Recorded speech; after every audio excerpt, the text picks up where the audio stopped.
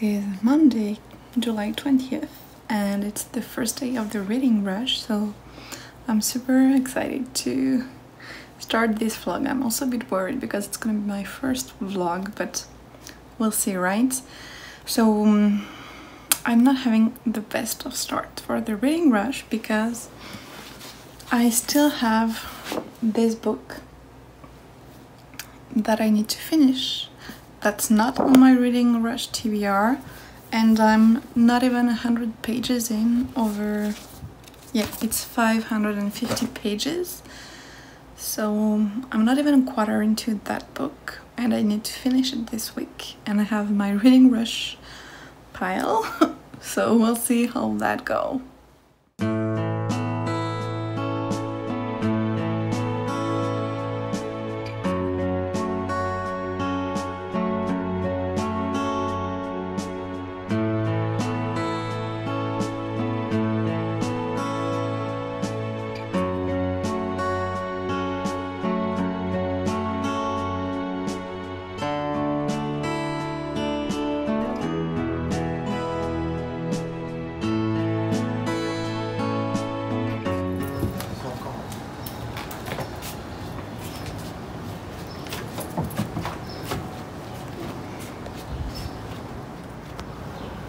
Hi again. So now that my tea is ready, I've decided to go outside to read a bit before it gets too hot, and I'm gonna take the opportunity to check 2 of the prompts from the reading rush with this book, The Ancient Magus Bride. So it's my book for the book with a title starting with that, and it's also my book for the book you have to read completely outside prompts. So I'll see you again when I'm done with this one. Hi again. So I finished this one. What can I tell you about it? I really enjoyed it, but why do you have to have a 300 years old Magus want to marry a 15 years old girl?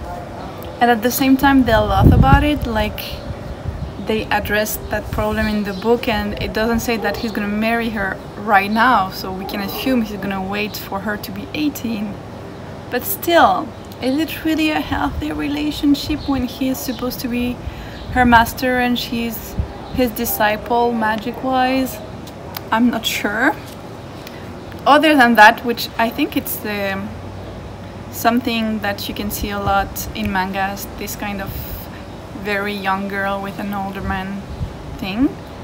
So I'm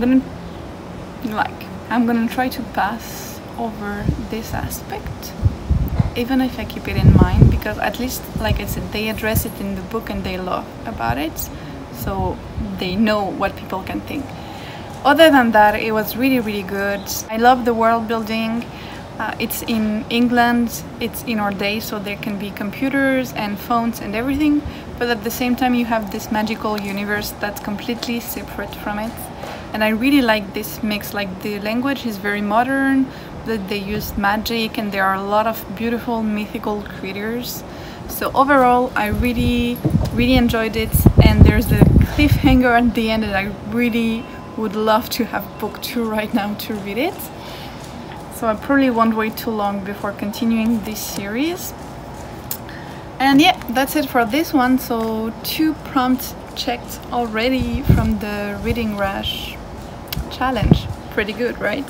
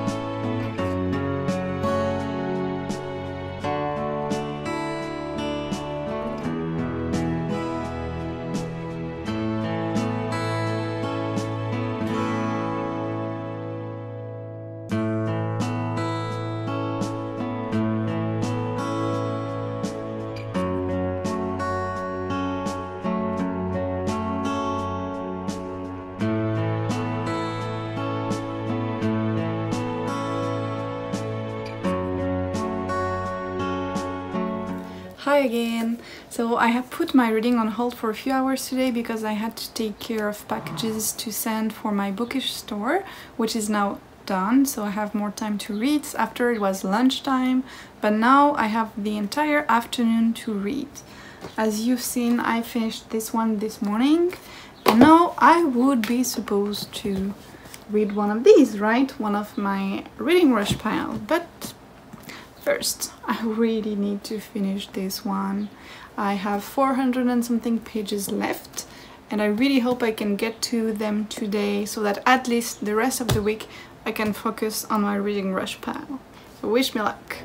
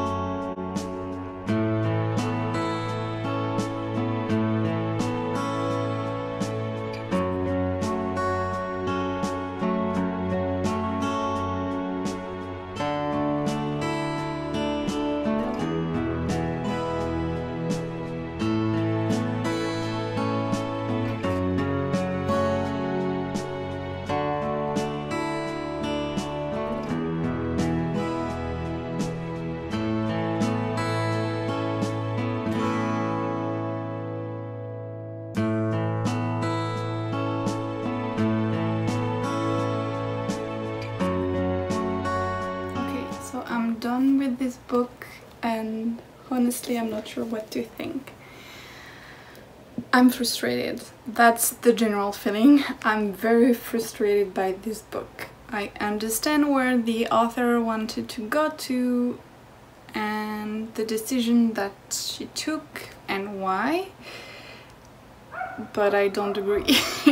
And I think it's a series, so maybe it's gonna be better in book 2, but yeah, I just got so frustrated. If you don't know, in this book we're in the US, but there's a royal family, there's no president. There's the Washington royal family, and we follow the 3 siblings in the family plus 2 friends. Yeah. So yeah, each chapter is one is of the heiress, the one that's supposed to become queen. Then there's her younger sister, there's a family friend, there's the girlfriend of the prince, and okay, maybe it's just these 4 characters actually. So there's Beatrice, who is the heiress, Samantha, her sister, Nina, Samantha's friend, and Daphne, who is Jefferson's ex, so the prince's ex. And we follow them like in the royal jet set, if I can say so, trying to navigate royal obligation and modern life like paparazzi, social media and everything. And I really like all of this aspect of retelling history with a royal family. I really like the characters too, but I do not like the decision the authors took, namely with the Beatrice, who is supposed to be the heiress and the future queen. Her character was very frustrating to me in the way that she was really like imprisoning herself in this role and then questioning it and then going back to imprisoning herself again. And when I finally thought that she took a decision for herself, and that was the decision she should have taken, because she's a woman, so she's already like forced to do things that a man wouldn't be, and she's supposed to be the first queen of the United States because before that it could only be boys. But she accepts so many things that it was really just frustrating for me. And when finally you think, no, she's gonna rebel and decide that she can be strong by herself, even if she's a woman, something happens and she changes her mind again. And that drove me crazy. Like, I don't want to say a weakness of character, because I understand that she feels the obligation as the future queen, but still in the end she fights to get out of this role she's limited to as future queen, and as a woman she fights to go out of it, and she took the decision to, you know, fight for what she wants, and then at the end of the book she goes back to accepting whatever other people want her to do and to be, and that drove me crazy. Like, the rest of the plot is very Gossip Girl-ish, and I really enjoyed it. Even if the rest of the plot goes back and forth, it's not as frustrating as this part. I'm sorry, it's probably very confusing for you all, because I'm trying not to spoil the book, so I'm staying very vague. But overall, yeah, I don't know how to feel about this book, because I'm just so frustrating by this part of the plot. It's kind of ruining all of the other good aspects of the book for me. It's the kind of book where I would just like to know what the end of book 2 is, and if what I feel will happen in the end does happen. But you know, sometimes there are authors or books where they wait too long to make something happen, and instead of being eager for it and waiting for it at each page, you just become frustrated that it never happened. And that's what happened for me in this book. I don't know if it's something you experience too. I would love that you let me know that I'm not alone in that feeling. But yeah, so I'm finishing this book. Maybe it's gonna change after I think a bit about it. And because of this frustrating thing, I would give it like a 3 out of 5 stars maybe. Like, I really enjoyed some of the other aspects, but this is just ruining it a bit for me. Yeah, that's it. So it was good, and I think a lot of people loved it, and I understand why, and I think also that really it can be a good read for a lot of people. But for me it's just gonna be frustrating, and I'm probably gonna go and look online what happened in book 2 just to take away some of the frustration. I hope next read will be will not make me feel like this. We're gonna say that. And so for my next book, I've decided to play it safe and go back with an old favorite, Meg Cabot. I haven't read her for many years, so I really hope not to be disappointed by this one.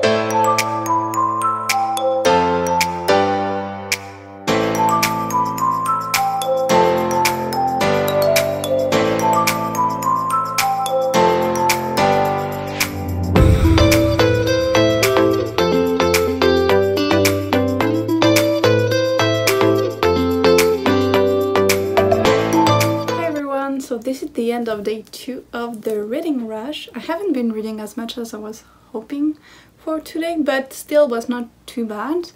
This morning I worked for my store, so I made bookish bracelets, and thankfully I found out that this one had an audiobook version on Scribd, so I downloaded it and started listening to it.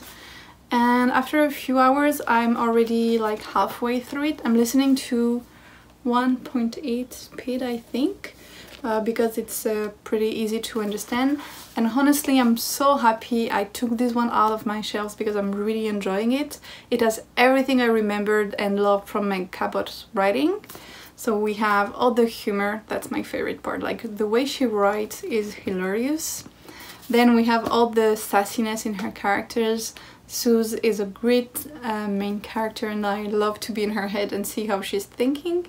And we also have the kind of thrillery murder mystery part with the goats. So overall, I'm really liking this one, and I'm happy I picked it after it has been on my shelf for like 3 years. Yay!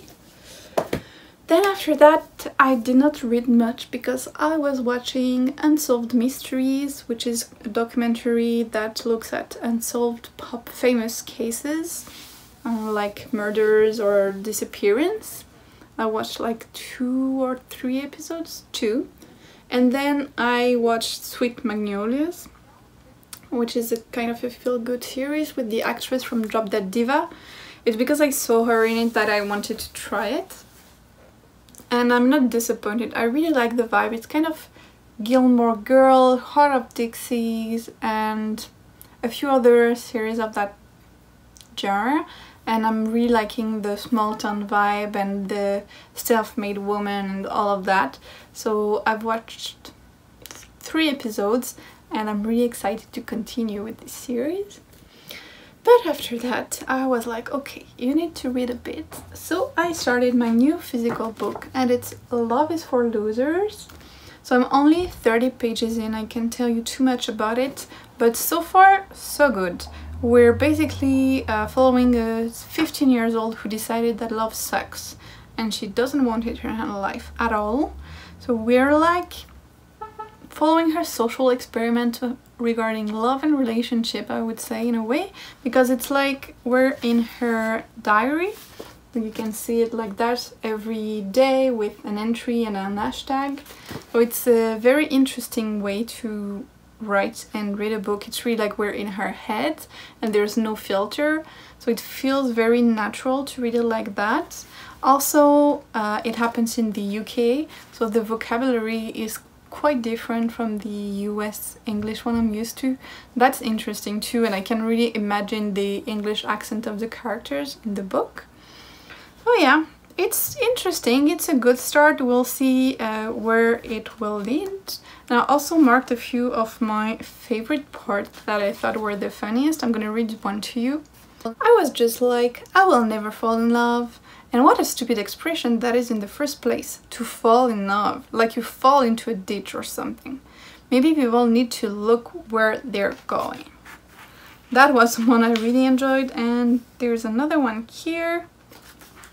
Everything I own is black, featuring designer cat hair. And I really can relate to that because I don't have only black, but I do have cat hairs everywhere. And the last one... yeah, so this is about a Valentine's Day card. Should I make a card for Polly just in case she got one for me? I could use watercolors, but instead of water, I'll use my own tears. LOL.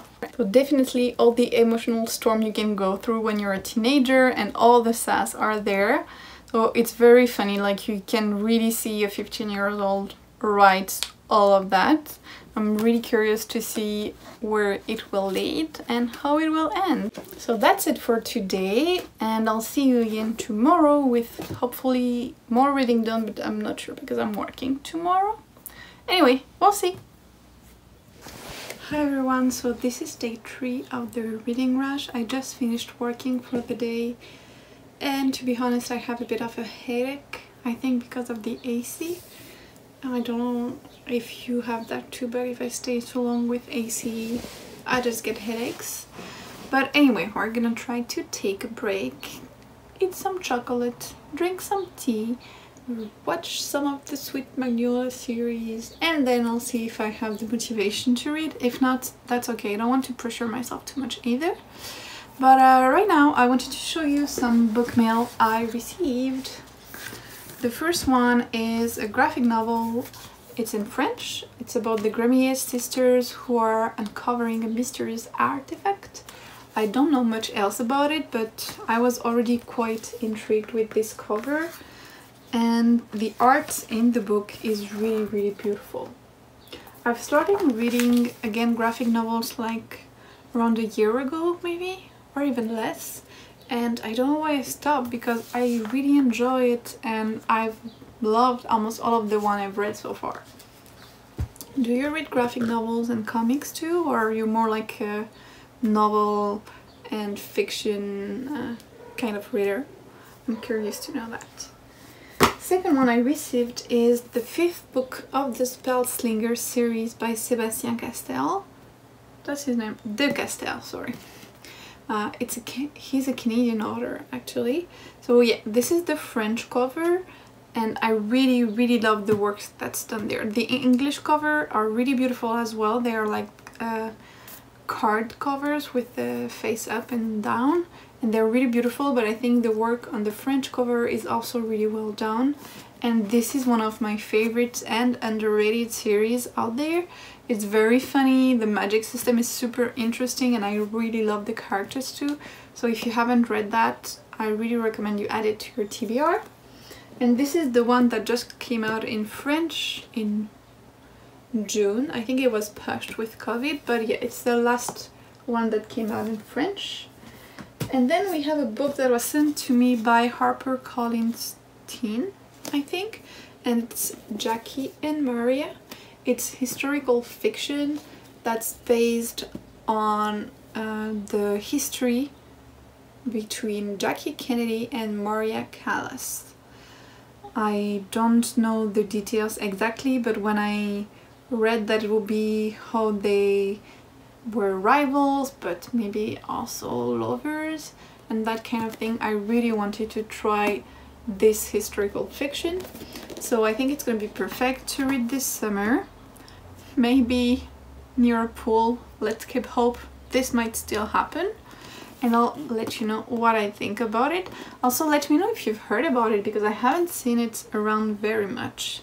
So yeah, let me know if you heard this one was coming out. Well, that's it for my book mail for today. I think it's already enough, and hopefully I'll see you soon, and when I see you I'll have done more reading. Hi everyone, it's me again. So I was looking at Books and Lala's last blog on the Reading Rush, and on it she's doing the Reading Rush GIF challenge. So I thought it could be fun to do it too with you, so I'm going to be recording on my phone while doing it. So the first GIF I have to use is your reading fuel. For me that's easy, it's tea, and I'm gonna get this one here. Color of your birthstone.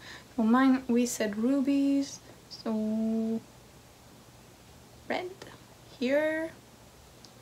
Favorite genre, so that's fantasy, but I'm not sure what would come. Unicorns, Fantasia. Oh, there's fantasy here, but I don't like it. It's too forward. Okay, maybe I should pick fantasy. No, I'm gonna get the flying unicorn. That's much better. Favorite reading spot. Well, I love this couch I'm on right now, but my favorite one is my bed. We're gonna take a comfy bed. Oh, I like this one. Title of your current read. So I have two. I have Remembrance, and I have Love is for Losers. Can I have something with... Okay, we're gonna do two J for this one. Okay, we're gonna add Love. And here, I think that's pretty good. Yeah. And then favorite book to movie adaptation, that's always gonna be Lord of the Rings. Oops, I don't know how to write.